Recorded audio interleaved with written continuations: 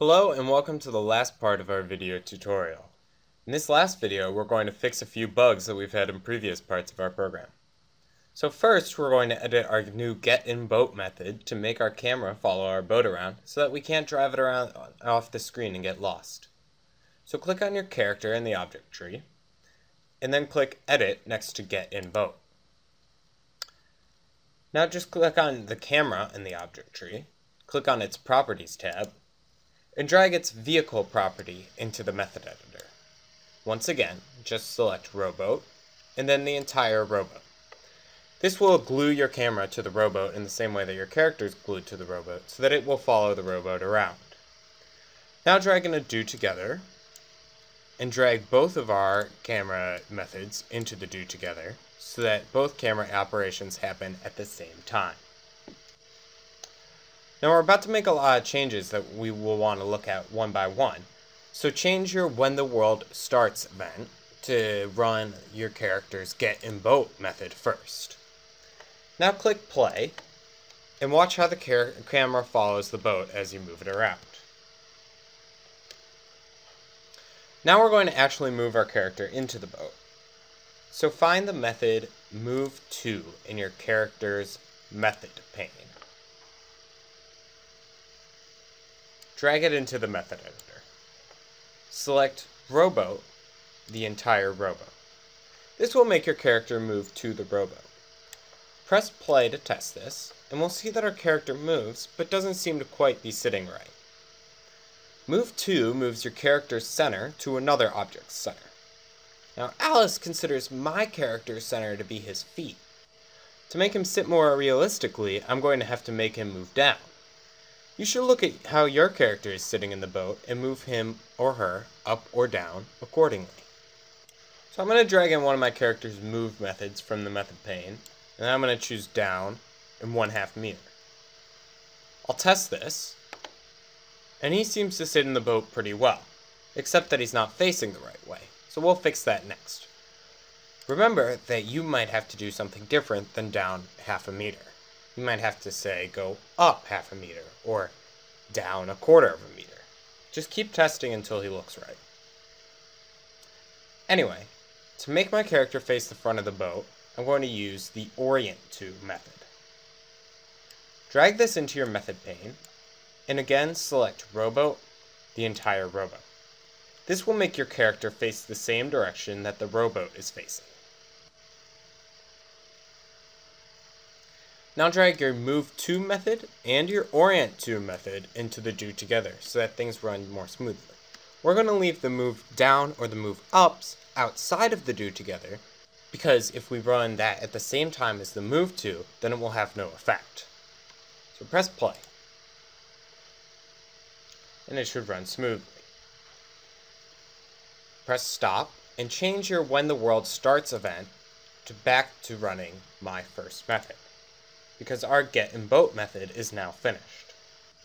Now all that we have to do to finish the program is have the shark swim ominously in circles around the island. So open your world.surprise method by going to world and clicking edit next to surprise.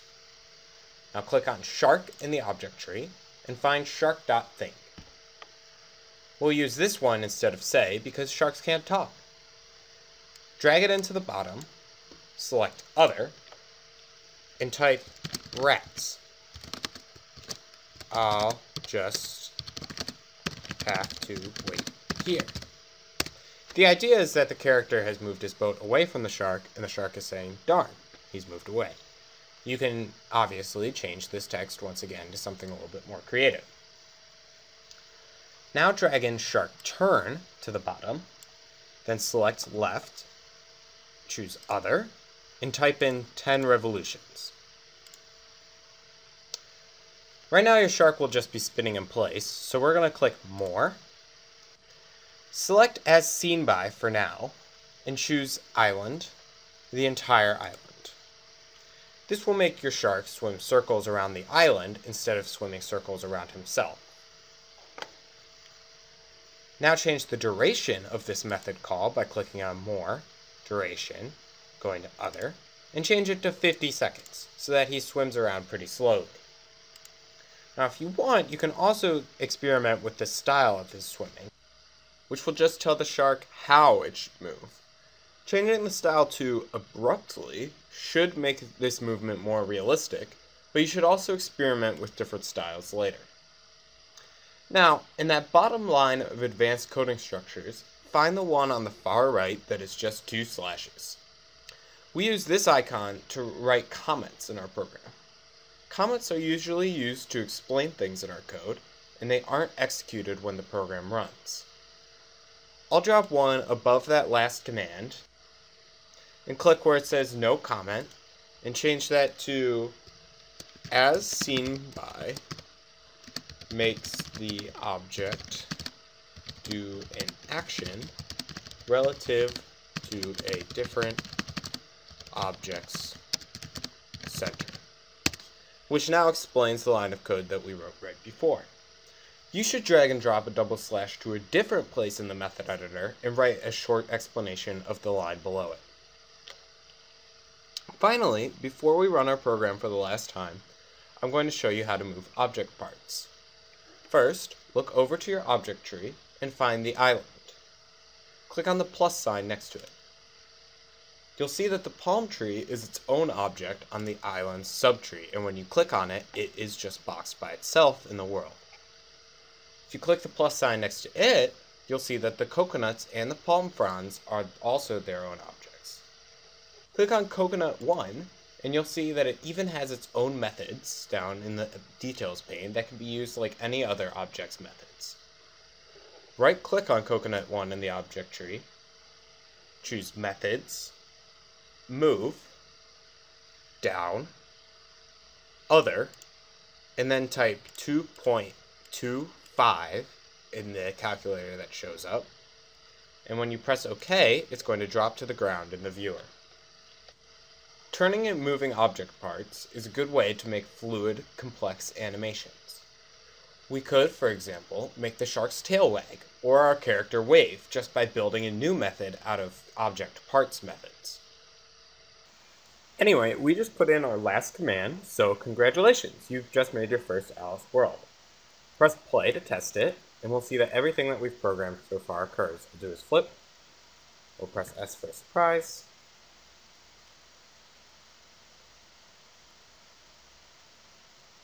and now the shark should circle around the island once we ride away. I hope that you continue to experiment with this Alice world, and that you check out some of the videos on the Duke Alice website.